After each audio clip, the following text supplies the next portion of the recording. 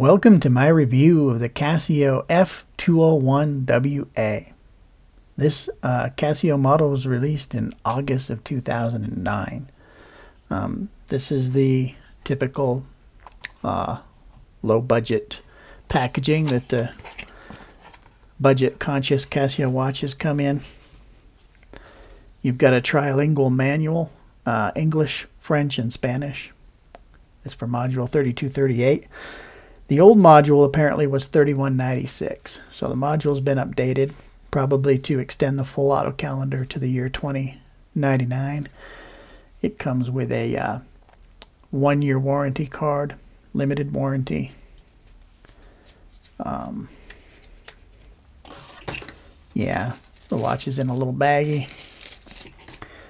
So it advertises, as you can see, that it has a 10-year battery. 1/100th of a second stopwatch, dual time, 10-year battery, water resistant. There's the model number and the module number on the bottom. So this is the correct stand that goes with the watch. This retails for $14.95, but typically at Walmart, Amazon, eBay, etc., it'll cost you $10.35. Well, actually, this one, I bought this one by accident. It turns out that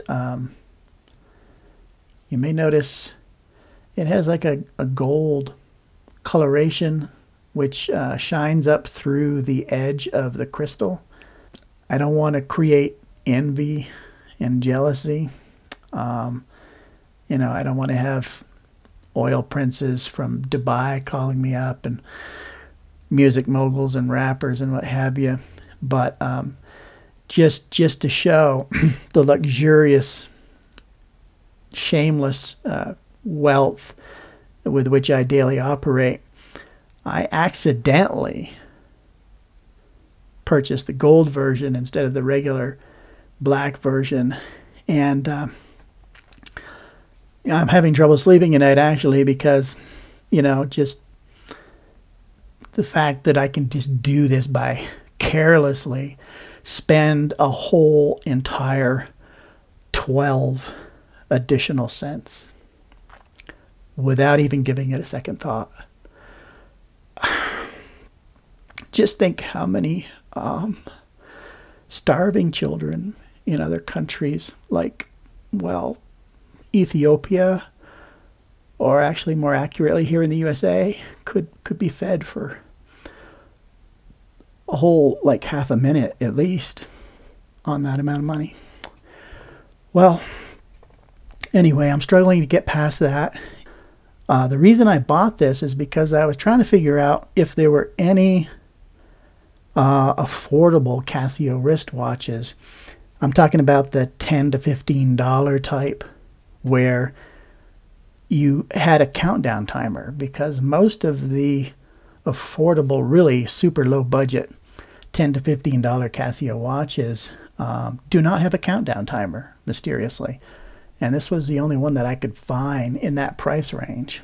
So let's just go through the main features. Of course, as we already mentioned, it has a 10-year battery. It's water resistant, which basically means it's splash resistant and rain resistant. It should never be submerged. It has an LED backlight, dual time, 5 alarms. One of them is optionally a snooze alarm. It has a 24-hour countdown timer, 24-hour stopwatch, 1/100th of a second, hourly chime, full auto calendar until the year 2099, so it knows the leap years and automatically adds the 29th day of February. And it has 12 24-hour switching. And just quickly go through the modes here. There's your alarm mode, and you have 5 alarms. That's the hourly chime. You can turn that off and on. Countdown timer mode. Starts at 24 if it's set to 0. Stopwatch, 1/100th of a second. You got start, stop, reset. You can do splits using the adjust button. keeps running in the background. And the next mode is a dual time mode. Interestingly, when you're in dual time, it does not show you your home time up here in this little area, which would be nice, but that doesn't happen. Now this does not have auto return, which some people complain about. In other words, if you switch it into timer mode, for instance, it will not automatically switch back to timekeeping on its own. And I think that's because some people, when they put their watch in dual time, they actually want to leave it there until they decide that they want to switch back. If you press and hold the mode button, it will automatically switch back to the home screen. But it doesn't, well, I should say it instantly switches back to the home screen, but it does not do an automatic return to the home screen from other modes. Some people might consider that a negative, others might consider it a plus. So let's talk construction. It has a resin case. Most people call it plastic. It has an acrylic crystal, which will scratch easily, depending on your lifestyle, I guess, or your work style. It'll scratch and may get filled with scratches fairly quickly. It has a 4-screw stainless steel case back. Compared to G-Shock's, it's a thin metal case back, but that's because it's not rated for a lot of underwater pressure. It can't cope with that. It has large 4 buttons, 2 on each side, symmetrical. They're large plastic, very easy to press. However, a lot of people complain that the watch is automatically switching between 12 and 24. What's actually happening is that when they bend their wrist back, this button, or bump into things, this button gets pressed real easily, inadvertently or unintentionally, and that causes it to switch from 12 to 24 or vice versa. It has 18mm lug spacing with standard spring bars, so you could put your own strap on here if you wanted to. A new strap will probably cost you as much or more than the watch itself, so there's kind of no need to replace the strap. The strap is made out of polyurethane, so it's pretty bacterial resistant, but you should wash it regularly just to prevent allergic reactions, and also sweat can cause corrosion to the case back and stuff. The buckle is a single tang plastic. Seems to be a pretty tough plastic. It's not a spring bar. It's just a steel pin going through there. Now, one thing, the strap keeper, there is no barb on the strap to keep the strap keeper from sliding off.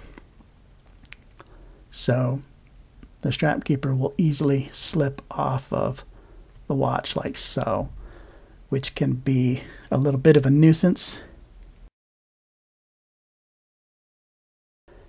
Some people feel that it looks a bit feminine, and I kind of agree. I think because it's rectangular and it's vertically rectangular, not sideways, that gives it a bit of a feminine appearance. But you know, compared to the F-91, it's about the same size. The F-91 is actually a little smaller, but the F-91 is square, which I think gives it a more masculine appearance.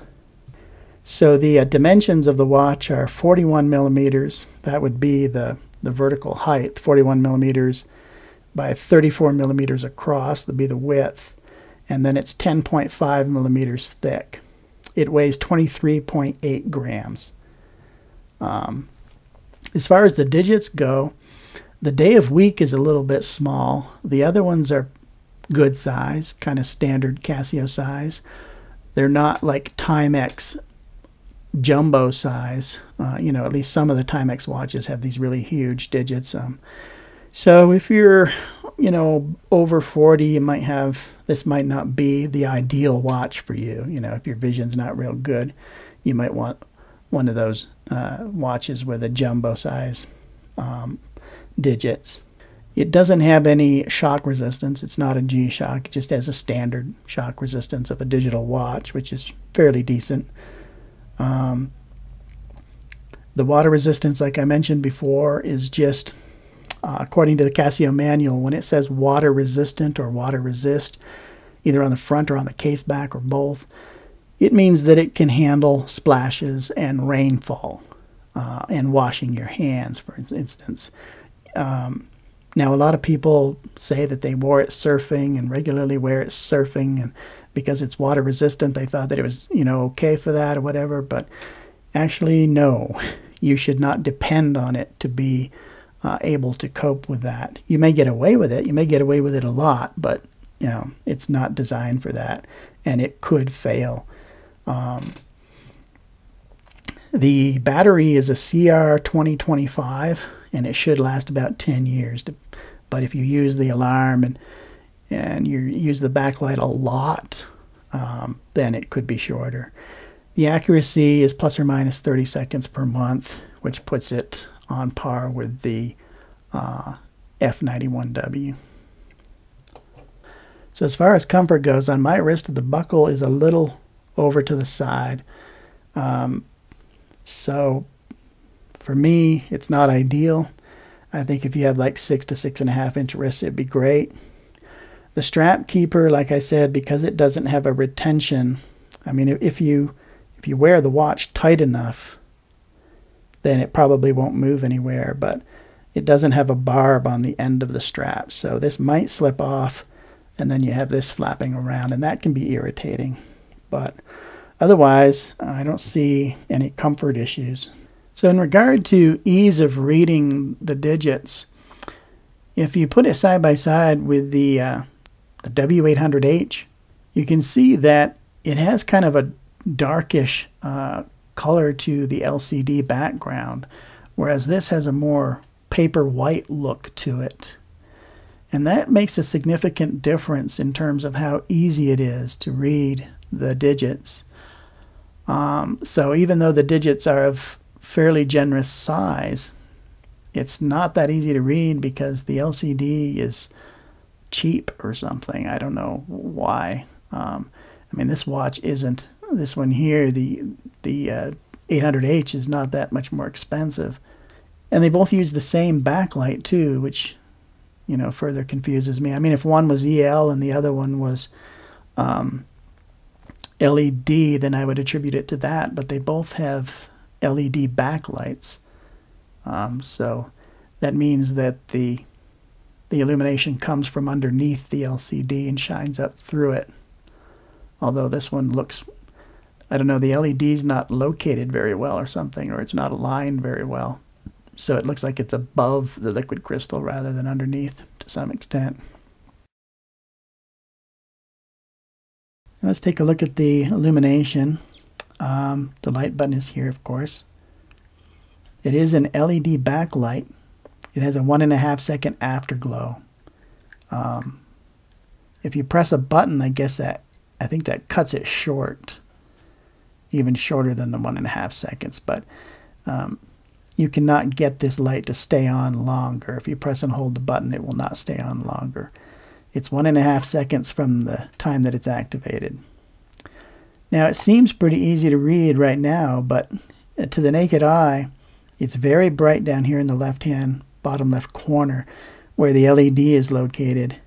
And the brightness actually causes some glare, and it kind of blinds you to the characters, you know, the digits underneath. I'm not sure if that's just a bulb misalignment problem. I'm not sure if it's that way with every piece of this model that comes off the assembly line. It's the same as the W800H. You can see very similar, but this one is a little less bright down here in the lower left corner. That's it. If you want really good backlighting, you want to get electroluminescent, or I should say electroluminescent. backlighting, otherwise known as EL or Timex Indiglo. So let's do an operational breakdown. As you can see, there are labels here on the case. However, they're not painted in, so they're virtually impossible to see or read with the naked eye. Light, start, stop. Over here, mode, adjust. So this is the light button. It's actually visible. Wow, I'm surprised. It's better than a microlight, but it's not as good as EL. This start stop button, you can't tell right now because there's no AM indicator and there's no 24-hour indicator, but it actually switches between 12 and 24-hour mode. In the afternoon, of course, you'll notice the difference. The mode button, of course, there's alarm mode, countdown timer, stopwatch, dual time, and there's a higher pitch beep when you get back to your home screen. If you press and hold, it will automatically pop you directly back to the home screen. And the adjust button puts you into the settings mode. And you can zero out your seconds. And pressing the mode button will change what's flashing, and then you can adjust that. You can only go forward. The light button works as a light. It doesn't allow you to go backwards or decrement the... So if you press and hold, you can speed scroll. So now you can see that we're in 24-hour mode. Yeah, you do the same thing with the minutes. It has a full auto calendar from 2000 to 2099, so it will always have the correct day of the week, provided your day of the month is correct, and it will automatically add the 29th day of February. And you can manually set the month, day of the month, and that's it. You don't set the day of the week if it has a full auto calendar. Yeah, so now we can see 2 p.m. versus 14:47. Now we can look at the alarm mode. It is a multifunction alarm. There are 5 of them. This is the hourly chime. If you press the adjust button, you hear a beep. See the word SIG down here? That indicates that the hourly chime is on. So it'll do a double beep at the top of the hour. It's always the top of the hour. It's not adjustable. So let's go back to number 1. This one, if you notice down here, it shows that the alarm is on. And if you press the adjust button again, you see SNZ. So that's the snooze option. So this is optionally a normal daily alarm or a snooze alarm. It can be either one. The other 4 alarms are just simple daily alarms. They do not have the snooze option. So if you press and hold the adjust button, this will allow you to change your alarm time. And they are multifunction, so you can set the month. There's January. So now it'll sound at 7 a.m. every day in the month of January. Can't go backwards. If you set the day of the month, now it will sound at 7 a.m. on the 2nd of every month. And if you set both the month and the day, so for instance, this will sound at 7 a.m. on February 2nd once a year. That's how the multifunction alarm works. And if you hyphen them out the way they were originally, then it becomes just a standard daily alarm, and it sounds every day.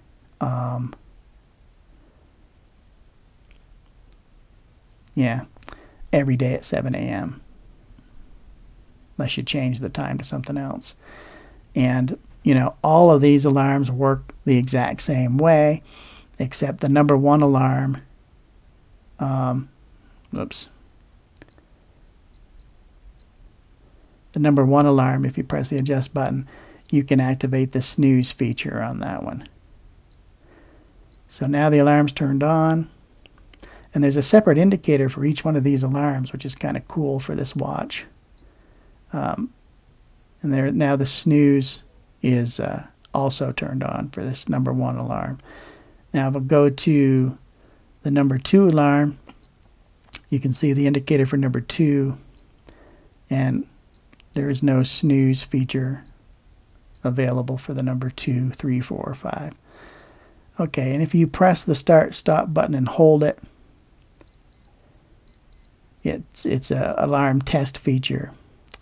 The beep is I guess about as loud as CASIO watches get, which isn't really all that loud. If it's under your pillow and you're sleeping, you might not hear it. Let's look at the 24-hour countdown timer. It's the second mode. It's currently running, so I'll stop it and then press the adjust button to reset it. So when it's at 0, that's the same as 24 hours. So if you start it, it'll start the countdown from 24 hours. That's the maximum setting that you can have. If you press and hold the adjust button, you go into the settings, so you can set the hours and the minutes, and you cannot set the seconds. Now it does have an auto repeat feature. So if you press and hold the adjust so that the digits are flashing, and then press the light button, you can see the indicator here, auto repeat. And what that means is when it counts down, it gets to 0, the alarm will sound for 10 seconds. It instantly starts counting down again from the original set time. Now if you don't have auto repeat activated, so for instance with this setting, it'll count 1 minute, I should say 1 hour and 1 minute. It will count down to 0, the alarm will sound for 10 seconds, and it'll reset to 1 hour and 1 minute, but it will not start counting down. It just remembers the time that you had it set for. Now let's take a look at the 24-hour 1/100th of a second stopwatch. It's the third mode. It's standard CASIO stopwatch fare. You got hundredths of a second up here, seconds, minutes, hours. It'll count up to 24 hours and then start over again. You can stop it and then reset using the adjust button. You can also start it and then hit the adjust button for a split time. So it just freezes the display and the stopwatch keeps running in the background. And then when you press adjust again, it shows you where the current elapsed time is. If you want to do a first and second place finish, you press the adjust button for first place and then press the start stop button for second place. So now you see your first place time still on the screen, and then when you press the adjust button, you see the second place time, and then when you press the adjust button again, it resets it to 0. So yeah, typical standard CASIO 24-hour 1/100th of a second stopwatch. It doesn't have auto start or any extra features like target or whatever. Now let's take a look at the final mode, the dual time mode. Pretty simple. Unfortunately, it does not show your home time on the screen as well as the dual time, but it will stay in dual time mode when you set it here. It will not automatically return to timekeeping after X number of minutes have passed by. So you just press and hold the adjust button, and you can set the hours for whatever you want, and you can set the minutes for whatever you want. The seconds stay locked with your home time. Those are not adjustable. Okay, so in conclusion, should you buy this watch? What do I think about the watch? I think it's feature rich, and if you're a CASIO loyalist and you really want a countdown timer and you really don't want to spend more than $15, then this might be the right CASIO wristwatch for you. It is kind of cool that it has separate indicators for each one of the alarms. You know, if your eyesight's good enough to actually see those, but it does have them. It has a 10-year battery. However, it's very rare that anyone can have this watch survive 10 years. Typically the straps break, or they get torn out, a lug breaks, or the crystal gets all scratched up so much that people just stop wearing it. You know, they just decide that, it's time for a new watch. So the battery will probably outlive the actual watch itself. Otherwise, the negatives are, to me, you know, the vertically elongated shape kind of makes it look rather feminine, like a woman's watch. The darkness of the LCD, I'm not sure what causes that, but it makes it a little harder to read. I recommend electroluminescent over the LED backlight. I would suggest, you know, this for most every other aspect. You know, it's 100-meter water resist, so you can go swimming and not have to worry. The digits are a little bit bigger. The light seems to work a little bit better. The readability is better because of that white LCD. But on the negative side, it only has a single alarm. It is multifunction, but it's just one alarm. And it does not have a countdown timer. It does have dual time, and it shows you your home time down at the bottom as well, so you can see both at the same time. And it looks a little more masculine with the shape of it.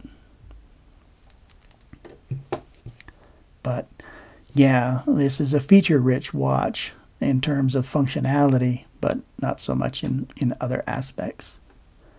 So that's my 2 cents. Hope you enjoyed this video, and thank you for watching, and thank you for liking and subscribing if you do, and I'll see you in the next watch review.